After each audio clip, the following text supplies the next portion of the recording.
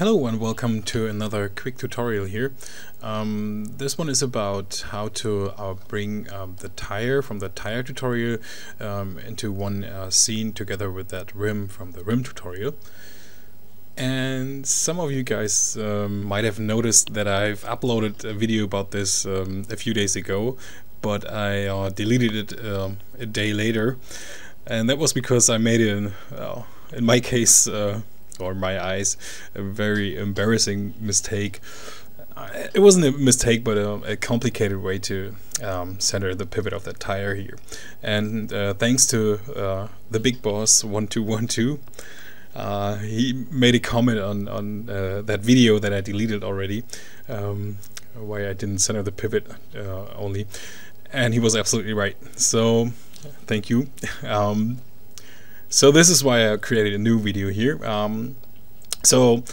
Alright, the thing is, what I want to do, I want to bring the two pieces of geometry into a fresh new scene.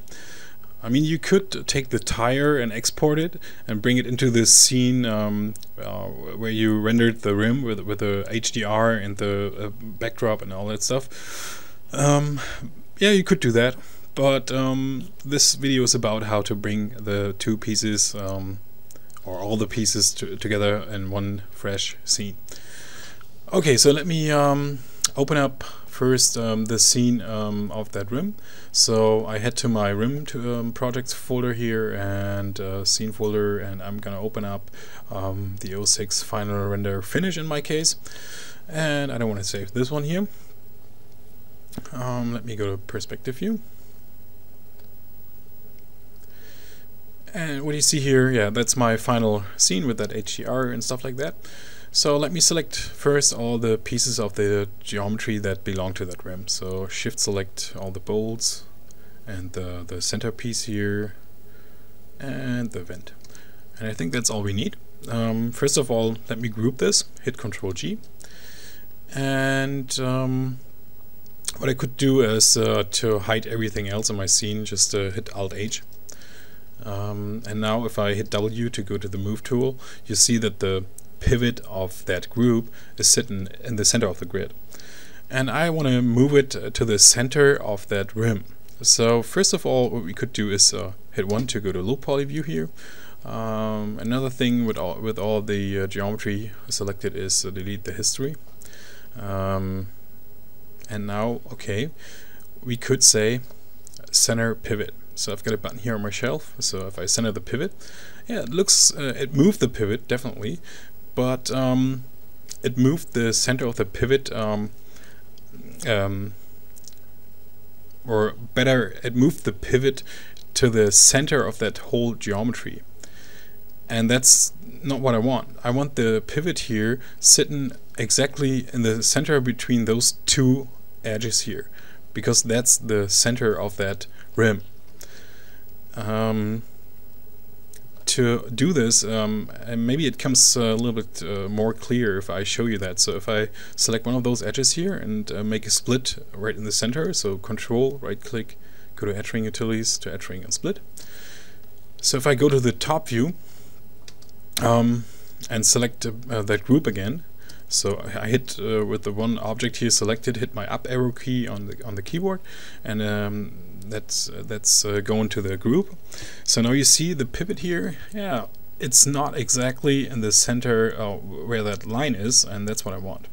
So to change this, okay, hit D and then move the pivot first on X, and then while still pressing D, I press V to point snap, and then middle mouse over one of those vertices here in the center.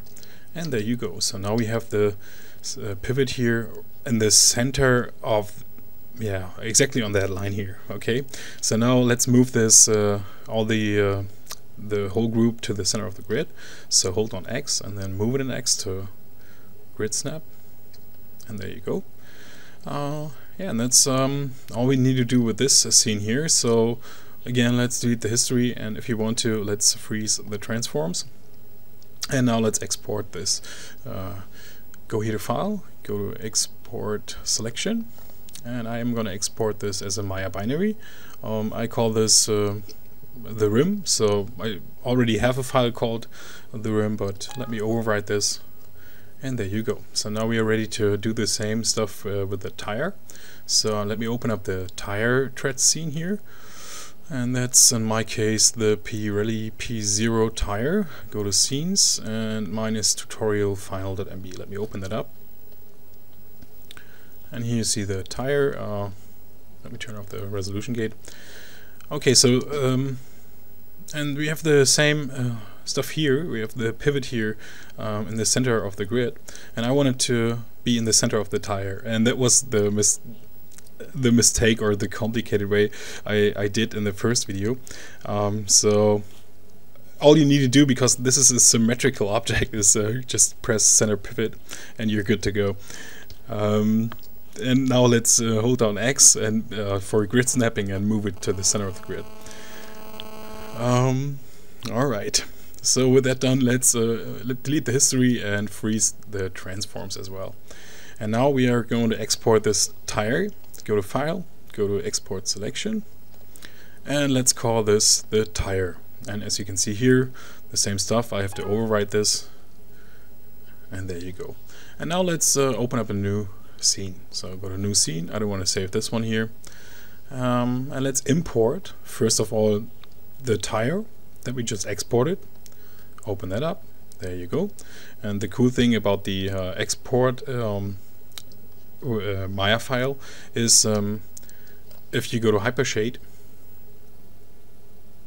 and it automatically exports the shader. So if I go to Input and Output Graphs, you see that the bump map is still connected to that shader here.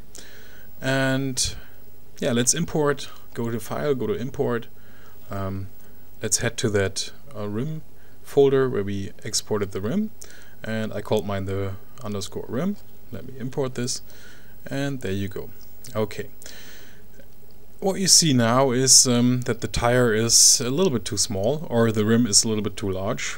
But in this case, I'm gonna scale the tire. And now that we made sure that the pivot here of both objects is right in the center, we only have to scale this. First of all, I want to scale this only in Y and Z. So to do this, hit R to scale, and then hit Control and scale in X, and that's gonna scale this in Y and Z to a point where I want to have it, something like this. And then let me turn on a wireframe when shaded. Let me select that rim group. So select one object of the group, hit the up arrow key, and then hit 3 to go to smooth version, or smooth preview. And then we obviously have to scale this tire out in X a little bit to a point like this. Alright, and I mean that's it. So you get all the shaders and the geometry here in one scene, in a new fresh scene. And now it's only a matter of creating a shader for that tire, a nice like rubber shader, and then create a nice lighting setup, some simple render settings, and then render this out. But I think that's gonna take another 5 to 10 minutes, so I'm gonna pause this video, and if I have the time the next days, I will create a second video about creating the shader and some nice render settings.